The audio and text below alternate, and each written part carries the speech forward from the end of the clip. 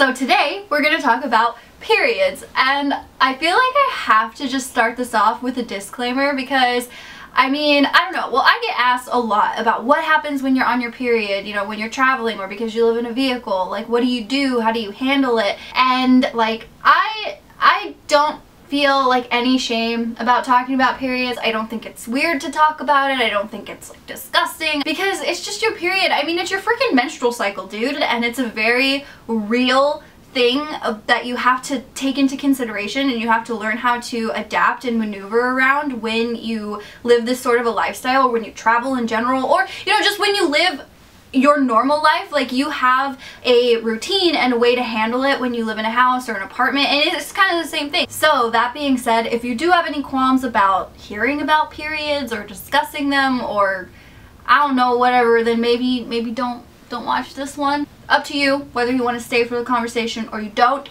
but in all fairness, I wasn't joking. The title is for real. We're talking about periods. Buying a new one.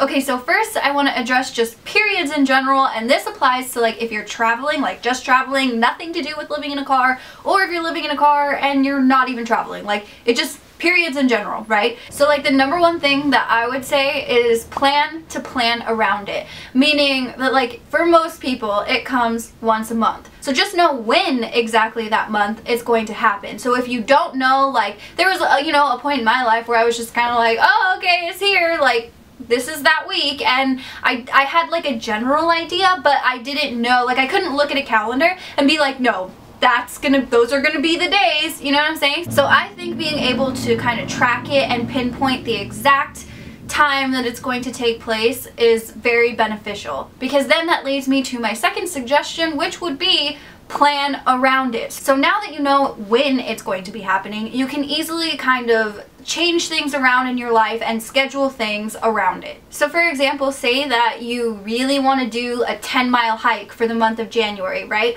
But you're gonna be on your period January 22nd and like for the next like 4 or 5 days, whatever. So maybe don't plan your 10-mile hike January 22nd to like the next 4 or 5 days after that, like, you know? And then like if you can't help it, like you live in a vehicle and you're just constantly out and about and whatever, like you can plan to not do things. People who live in vehicles, definitely, we take rest days, and there's some times where we need to like recuperate and relax, or people get sick, you know? And so you do spend a whole day, maybe 2, maybe 3, I don't know, it depends on like the person and what you need, but you can definitely like just chill out in your house, your little, that's what a van becomes, you know, it really is your home. So just stay home, like just stay home.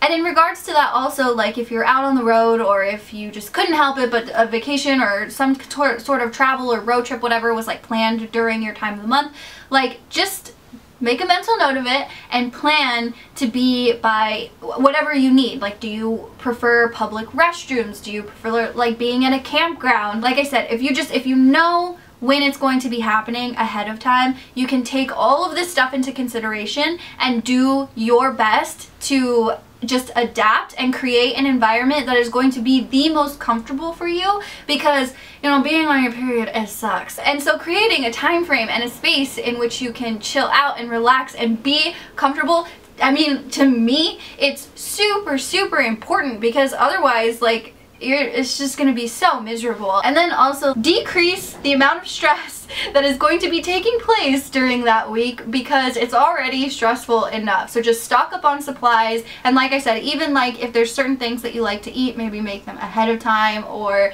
just have like your groceries and everything that you're gonna need ready to go. And now for part 2, just to get a little personal with y'all, how I actually handle my period while traveling, or just whilst living in a car, while living in a car, whatever, English. Okay, so I swear it's new, you guys just saw me open it, but here is, this is called the Diva cup. It's just a menstrual cup. It's silicone. This is not sponsored, by the way. This is literally like, I just use this and I really like it. It's made my life a lot easier, so I want to share it, and it goes with the topic of periods. So pros and cons. First, the price. I think it cost me, with tax and everything, a little under like $40. And I know at first it's kind of like, whoa bro, what? You're gonna pay like $40 to use something for your period? And like, yeah, that does sound kind of expensive, but I guess another pro to the Diva Cup would be its durability. The directions that come with it basically say that you should replace it every year, but that everybody's different, you know, depending on what goes on down there, whatever, or what you feel comfortable with, you know? So it's kind of up to your own discretion. If you wait longer than a year to replace it, like, I mean, it's not going to be the end of the world. Like, you'll be fine. So, on one hand, you've got $40 for the entire year as far as the cost of your period. And then just say, like, minimum, you spend $5 for a box of tampons, which I used to buy them, so I know they are not really $5. Like, you spend more than $5 on a box of tampons once a month. So, just say that you only spend $5 for your period a month. 5 times 12, that's 60. So you're already saving $20. And that's like at the bare minimum. That cost difference, I mean, $20 a year, that doesn't seem like a lot, but that adds up, like, for real. So those are the first two pros that I would say about the Diva Cup, the price and the durability. And then we go into the fact that it's more eco-friendly because it is reusable. So you're not constantly having to throw something away. Another good thing about the Diva Cup is the health aspect. So you don't have to worry about getting TSS. So for those of you that don't know, that is toxic shock syndrome, and that can come as a result of using tampons. I'm not going to get into it. But if you use a Diva Cup, like, bro, you don't even gotta worry about it. Like, because honestly, if you leave it in like too long, you leave it in too long. But anyway, so the health factor is another one. And then by far, my absolute favorite thing about the Diva Cup is the fact that I don't have to change it as frequently as anything else. Like, it says it will be like leak-free protection for up to 12 hours. And it really kind of just depends on you as a person, your, you know, how much your body is cycling through and getting rid of, whatever. Originally, that was like what sold me on it. I was like, I have to try this, because I was like, what? Only having to deal with your period like twice a day and change something out, like, that sounds amazing. And you know what? It is. It is amazing. Okay, and now for like the negative aspects of it, because there are some, like, sort of. So the first thing would be the fact that it's a little bit messy. What happens is, so you've got this cup, all your blood fills this cup up, and then you take it out and you've got this cup full of blood, and it's got all sorts of vaginal excretion, whatever, around it, and then you gotta dump it out. So you really do have to get like up close and personal with your vajayjay, you know, which I don't think that's, like I said in the beginning, like, I don't think that stuff is gross. I don't think it's bad, but something to consider. Like, it definitely is a little bit messier, because when you take it out or put it in or whatever, like, yeah, you're gonna get stuff on your hands. And the second thing would be awkwardness, and I say this just because it took me a little bit to get used to it. So as I said previously, like, the way that you use this is it fills up, you take it out, you dump it out, you rinse it off, or maybe wash it a little bit, whatever, and then reuse it. So where do you dump it? You can dump it in the toilet, take care of that, right? But if you're in a public restroom, then what are you gonna do? You have to rinse it to put it back in, so you go rinse it in the sink.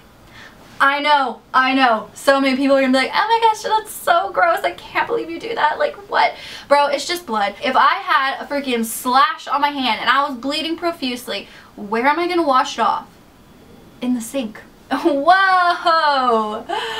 Yeah, kind of the same concept, but so understandably so, it could be a little bit awkward if you are in a public place and you have to like rinse it off or wash it off, whatever. Next on the list of negative things, there's like an adjustment stage, and I mean that in the sense of like, it is definitely interesting to have to learn how to properly situate that to where it's gonna be solid, you know, because if you insert it and it's a little off or whatever, like, it could leak. That's a very, you know, that's a thing. It could leak. You have to do it in a certain way and situate it in a certain place and all that stuff. So there's like a learning curve involved. You have to adjust to it. You have to be able to figure it out. Whew, okay, honestly, I think that's about it. I'm kind of period talked out.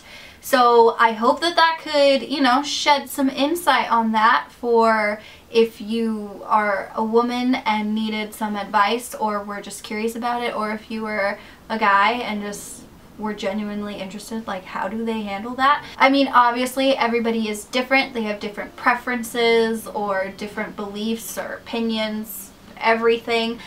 So maybe the Diva cup or a menstrual cup in general might not be for you. Totally understand that. I kind of just wanted to, you know, say my piece and maybe help somebody else that is looking for something new to try, or just like a solution to that problem.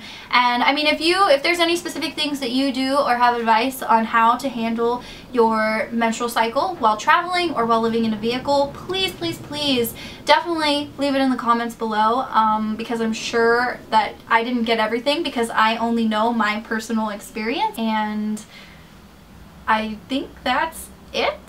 I will see you guys next time.